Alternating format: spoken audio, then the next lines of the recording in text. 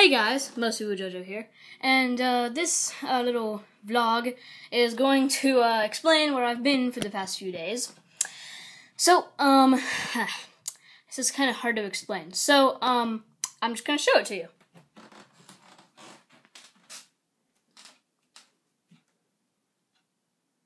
Yeah. So, basically what happened was we were down at the big yard sale that my church has every year, and you bring your stuff in and then other people buy it. So Anthony, I was down there with Anthony and Zach's brother Nick. I think he's been on one of the videos. So Anthony finds this, oh, I have low battery, this monitor. It is a LG Flatron W1942T, and I'm pretty sure it's 19, but it might be 21 inch. But he found this monitor, and we fought over it for a little bit, and then he gave it to me. Thank you, Anthony. So yeah, it was $10, and it usually sells for $110. So so yes, I got home. And, I put the monitor on my desk, tried to arrange things. But to hook them up, if you don't have an old computer, and your computer doesn't have one of these ports, the male-to-male, whatever it's called thing, you can't really do what you do, like, where's my mouse? So my mouse is up on the monitor right here. So I can drag Minecraft, like, in between windows. So yeah, that's pretty cool. But to do that, if you're on a Mac or, a Dell or anything else that's not old and doesn't have one of those big blue ports in the back, you're going to need what's called a mini VGA or a dongle. So they're like $5 on Amazon, but I was not about to wait the 17 to 28 business days for it to ship, so I went to Staples and got one made by Apple for $30. Just proves that I'm not patient. So, and then I realized, me being me, that it didn't come with a power cord.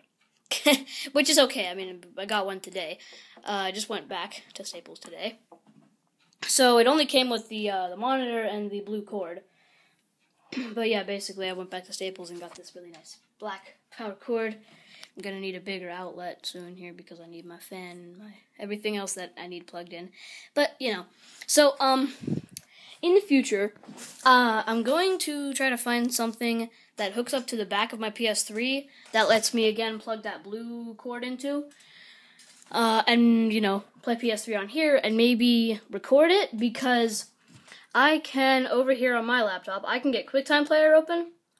And if I scroll over to here, and I click on it, there's QuickTime Player, and I can record on this screen. So I'll be recording Minecraft on this screen because, it's amazing. It's amazing. It's amazing. It's amazing. But yeah, it's nice if there's something that does do that. That would be great. I can just stick my PS3 down there and, record without a hopage. That would be pretty nice.